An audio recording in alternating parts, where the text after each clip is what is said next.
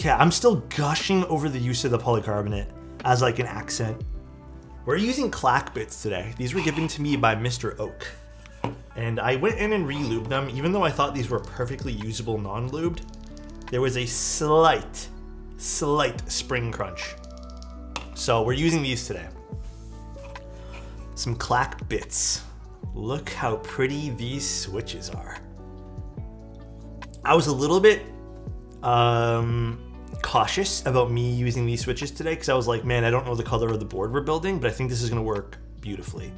I know what the box says Singa, it is not Singa though. This is just what it was sent in. This is a prototype unit, so if there's stuff that will need to be changed today, we will change it. They also sent a pre-assembled PCB, which we'll take a look at. Maybe we'll install this today, I'm not sure. They installed it with Nixies, and this, unlike yesterday's build, can be built plateless if you want, which is probably why they sent me a plateless iteration of it. So it is an O-ring mount board, and it uses standoffs to, I believe, house the O-ring. So it's interesting. It's very, very interesting. So here's our plate. Pretty standard, nice looking plate, guys. Can't complain. We have a carbon fiber one. I don't know, man. Carbon fiber always makes me smile. It's such a nice looking material. And polycarbonate. I don't know what I'm gonna use today. I do want to use a plate though. So we have our O-rings. I'm not gonna sit here and pretend I know which one's which. I unfortunately don't know which one's which. And I didn't think to ask because I only thought there was gonna be one O-ring in this. It's not Singa, it's just what's in the case. Ignore the Singa thing. But I don't know which one's which here. So we're just gonna put those aside and we'll figure out later. All right, now I wanna show you guys this board because genuinely, this board's pretty. This board's actually really pretty, dude. All right, this is the Quantum60. It's a 60% extended. And low-key, it's pretty nice, dude. So, really cool, but you can see that the bottom has like this mid plate. I don't even know what to call this, really, this mid accent piece, which appears to be polycarbonate. Really cool. I don't actually know prices for this. I don't even think this has vendors yet. Let me double check. I don't think there's anything. This is like a super early proto, guys. But such a pretty looking board. Here, I'm gonna zoom in a little bit here. Okay, I'm sorry, it's gonna be shaking a bit. Look at that. Look at that side profile. Again, there might be some nicks and scratches on this. It is a prototype. Very cool. And it doesn't use a traditional O-ring style. Like you guys will see when we build it. It's genuinely super nice. And you can do a few different mounting styles, I believe. I think it's either a top mount. Actually, I'm not even too sure if it's top mount and O-ring, but I think you can do two different mounting styles technically. Let's zoom back out here.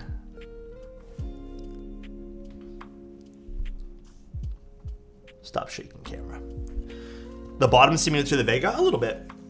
I don't think it's taken too many design cues from anything. It's kind of, I mean, dude, the little piece of acrylic, or again, polycarbonate, I'm not too sure what it is, makes this board pretty unique from its side profile. So a bunch of numbers, there you are, perfect. A bunch of numbers. Do you actually, I hate to ask so early on because I don't know the steps of your protos yet. Do you happen to know maybe a rough estimate rough estimate of what this is probably going to be costing? I like the clear feet. Yeah, you know what? At the end of the day, these are always easy to use, the regular bump-ons. I appreciate them. I used to hate them, but now I appreciate them. Beautiful color though, man. Look at this thing. Look at the color on this. Oh, dude, I really like this. Around 500? I figured as much. A lot of work went into this, you can really tell. And I don't know if I want to use hot swap or solder today. I really like this color, man. This color is beautiful. Bunch of numbers. I gotta tell you, dude, I really, really vibe with the aesthetics of this board. Really vibe. I hope the sound, like I'm confident you did your due diligence in making sure the sound's awesome, but here's our PCB. Pretty standard looking PCB, nothing too crazy. It does have a, it does look like it has support for, I don't know if there's gonna be a Win key version of this, but we have to use 7U today because there's blockers. Okay, these are installed, and then I'm thinking we do carbon fiber plate today. I'm thinking that's the move. This keyboard, if it ends up having the colors that it states it has, will have a lot of colors that I really like. I like these more muted, kind of subdued colors. That is a prototype sample of the green. Okay. Yeah, I guess keep that in mind too. This is prototypes. So it might not be 100% indicative of like the final thing, but alrighty. We are done putting the Clackbits inside our PCB for the Quantum60. Okay, now let's open up the Quantum60, shall we? Again, very pretty looking board. Love this color. I hope this color ends up making it to the production. Has this piece of polycarb on the bottom too. You can kind of see it on the corners.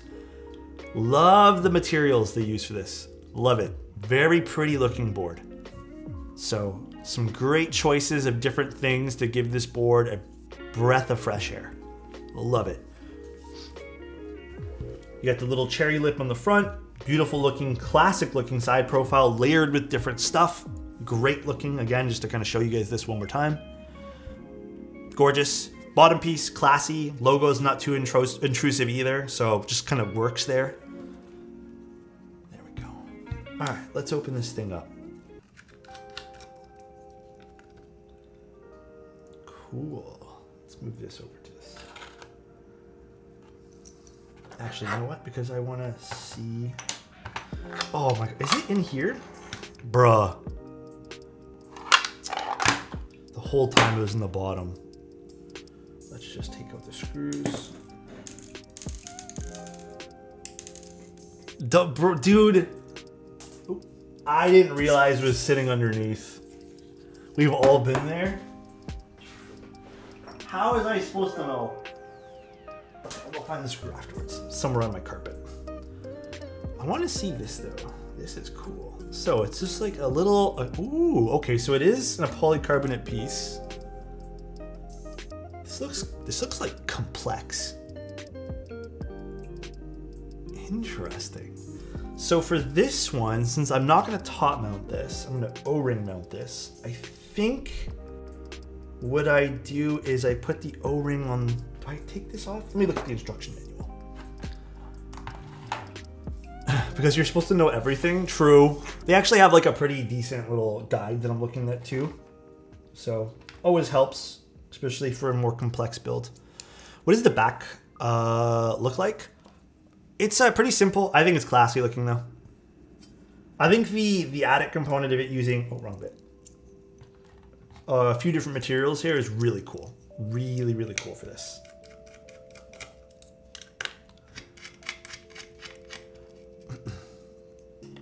Oh, let's put it in this one here. I think this is two different sizes. One's longer. Actually, isn't that right? I just need to kind of bring it up a little bit here. I think so for O-ring mount, installed 4 custom standoffs, did that.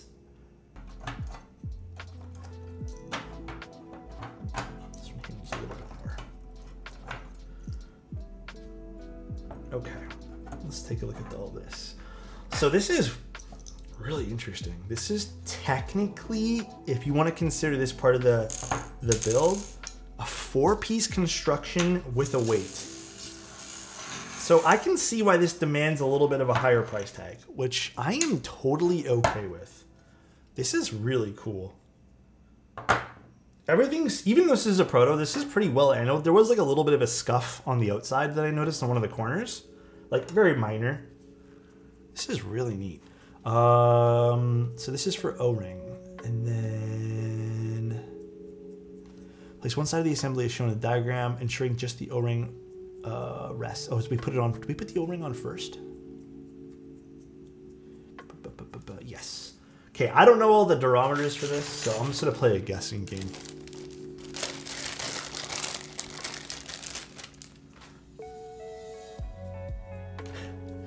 Literally just gonna, which one's the firmest. I think the black one. Oh yeah. Okay, let's just use this guy.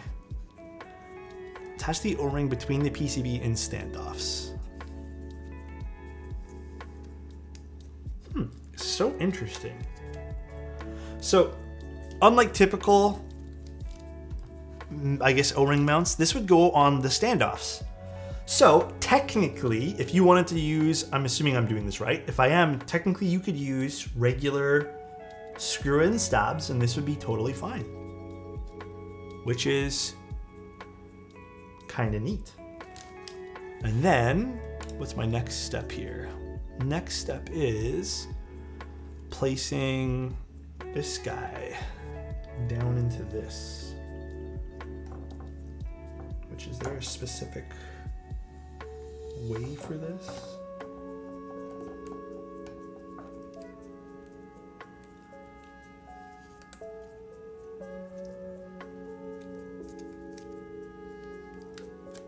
Or am I doing this upside down here? Give me 1 sec to figure this out, guys. Does it fit straight down? It doesn't fit straight down? Oh, it doesn't fit straight down? Am I doing this the wrong way then? Does it go this way? You have to lever it in from one side? Oh, okay. We got one side in, sorta. Okay, let me pop this out. It's a bit finicky in this proto. Design has a little chamfer to make this. Okay, perfect. I was gonna say, like, definitely a little awkward for this proto, but we'll see if we can get this in nicely. So, do you mean one side like left or right, or do you mean top to bottom? A bunch of numbers. Oh, hold on. I think I have it nicely now.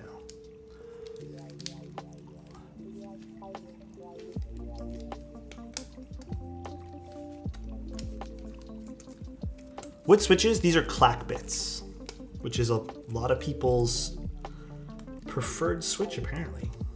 Took a little bit of pressure to get in, but seems like we got it. And then the O-ring should be resting on top of the 6 screw points. It's a little finicky for sure, but it's not difficult by any means. Definitely not difficult. Oh, look at that. That's nicely fitted in now. Perfect. Very interesting. And these just kind of slot into that. Very cool. This is my first time with Clackbits. I was actually saving them for this board because I thought this board was a really cool choice for this. Cool. Now we can assemble this back together. Yes, we have to assemble it this way. I was literally just looking at them. Yeah, they're Clackbits. I think they're gonna sound nice in this board. Salvation or Envoy, if I had to pick one. Okay, so we're gonna install the screws on the top again. And it says we might have to slightly shift the O-rings to get it done, which is totally fine. The other thing too, I would probably ask for, if it's not too much trouble, bunch of numbers. I know this seems like ridiculous of me, but magnetic screws are always a nice touch. Hold on, we forgot the little polycarbonate piece. I'm not used to that. Hold on. Yeah, we got it. I remembered. Such a cool mid piece. So neat. Okay. That is pretty. Let's screw this bad boy back in. Please do something like this for Topper. And then, oh, yeah, okay. I think magnetic screws are a definite must. Hold on. So, okay, there is, I'd say like 2 things that I'm not like 100, like the O-ring thing's already being fixed, bunch of numbers said. And then I think just magnetic screws for the top. Maybe if this is non-necessity, the plate obviously needs to be fixed for that, but ooh. Look at this side profile again. Oh man, this looks beautiful. This looks cool. I think it's the polycarbonate piece. I know I keep stressing that, but man, what a sharp looking board this is. This is pretty. Well, I'm gonna put some stuff away and then we'll go in and play around with this guy a little bit more. Dracula? Dracula's pretty blue though. I don't think Dracula would look as good as you guys think on this. I don't have that set quest. Pyga I don't think would look good on this. I'm thinking Noir or Norse. I'm leaning more towards Norse myself. I don't know, I feel like this kind of works because this has that bit of like a blue-green to it. This is a pretty looking board, man. I really like this. Like, wow, that looks beautiful. Okay, I'm still gushing over the use of the polycarbonate as like an accent. I would have never thought to do that. Yeah, I like this. This is a really nice looking board. I'm not doing the lick test, please. Do I like the Clackbits? I haven't even used them yet. Give me a set quest and I'll let you know. So this is the FR4 plate with Clackbits. I did lube these. So this is a long pull switch, and I did decide to use the FR4 plate and the O-ring mount. This is kind of like, I wouldn't describe this as, what doesn't really feel or look like it assembles like a traditional O-ring mount. It's kind of like a pseudo O-ring slash sort of a top, like a gasket. I wouldn't even say top, but you can make it a top mount. Let's see how this thing sounds. It is soft, which is kind of nice. Or sorry, did I say FR4? Carbon fiber, my mistake. Honestly, to me, carbon fiber and FR4 kind of share the same sound trait.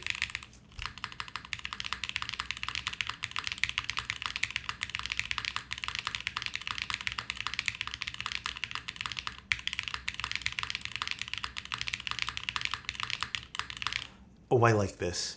You told me this spacebar wasn't that good. This is great.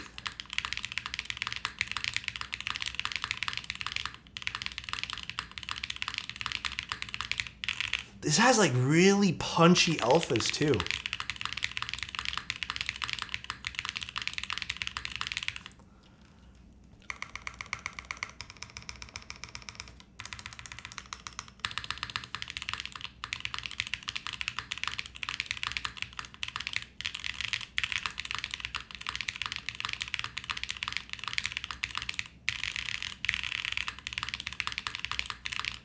Ooh. How's the num row? Oh, this, you mean the F row? Maybe the weakest part about the sound of the keyboard. Sounds a little empty on the top left. But I mean, like, I don't think you're gonna be using this for sound per se. It's not what you're typing on.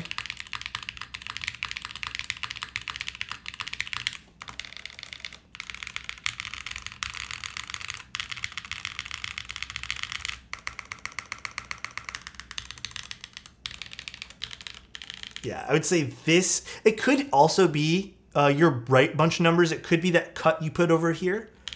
It does sound a little emptier on the left side of the board. Again, me personally, that wouldn't throw me off too much. Maybe if that flex cut was removed or that relief cut was removed there, it could possibly bring some oomph back to the F column there, the macro column. Numro sounds fantastic though.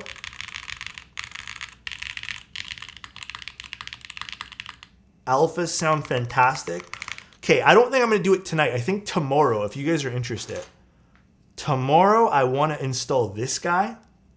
So, as a little bonus thing, and I wanna put this thing here in, because, dude, if this sounds this good, I go back and forth with how much I like plateless.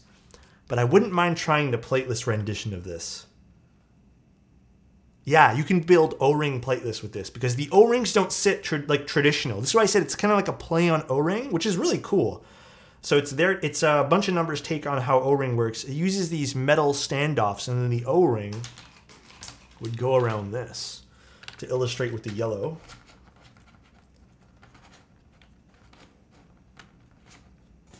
So that's how the O-ring would sit. Really interesting take on this. And again, it's kind of like a pseudo gasket, pseudo O-ring anyways. I didn't realize the polycarb was clear. Yeah, here, take a look. It's a clear polycarbonate on the side. So you can I mean, I can really see it in person, but you can see it like right there. See how it kind of just refracts the light differently through that piece there? So it's a really interesting play on 3 different colors and just styles here. So you got this top piece, which is that muted kind of green. The second piece, which is this almost gray, then the polycarbonate, and then back to the green. Then you have the white peeking out. So it's just this really cool layer of material and color, which, man, beautiful, absolutely stunning. Sounds great, feels good too. I don't know who's vendoring this. I don't know if a bunch of numbers has got to the stage of vendors yet. Beautiful basic stack mount, but again, play on how well the stack of stuff is. Very cool. Absolutely stunning board. And for the few people that were wondering, this does not have RGB. I don't think this needs RGB. I really don't, man. Oh man. I love getting these projects in because you can tell a lot of like love went into this. You can tell. A lot of love. I thought you were going insane because I didn't realize the stack. I didn't seem that crazy. No, dude. Like when you really look at it, when you really look at the different colors here, we'll look from like right here, like this angle. When you really look, there's a lot going on. It's cool, right? There's a lot going on for that stack of stuff there. It's subtle, and you can even kind of tell. Like if I were to bring this to the edge of the gray, like this. Let's just bring it like this. You can kind of tell what's going on even from the side, and it looks great. Ooh, this sounds even better off the desk pad. One of those rare boards that I feel like